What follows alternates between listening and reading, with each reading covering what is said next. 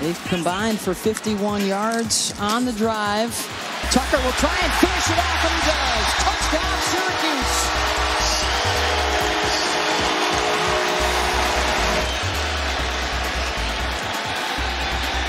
Hartman on second down. Deep down the middle, has a man open at the 5, and the catch is made. The spin towards the goal line and in for A.T.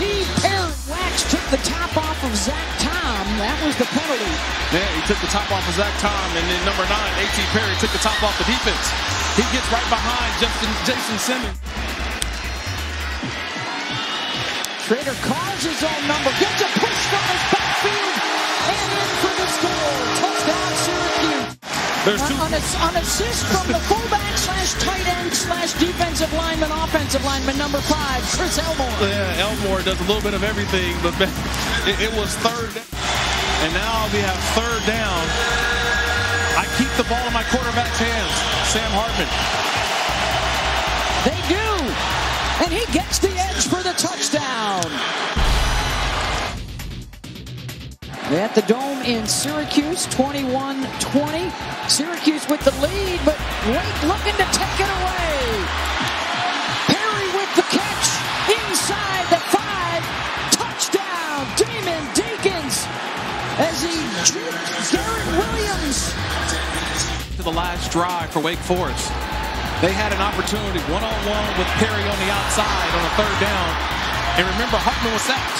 They saw that. They came back to the same play. And instead of running the longest pass play of the day, and Syracuse looking to strike back. Tucker makes a man miss, and the Orange go back on top with a big risk. Hartman gives it to Beal Smith. The cutback inside the 5 to the goal line, and touchdown. They'll get Hartman on the move again. Throws to the back of the end zone. Roberson got it. Hey. Shrader drops it off for Tucker. He's got good grass in front of him. Shot Tucker. Touchdown, Syracuse. And take the lead.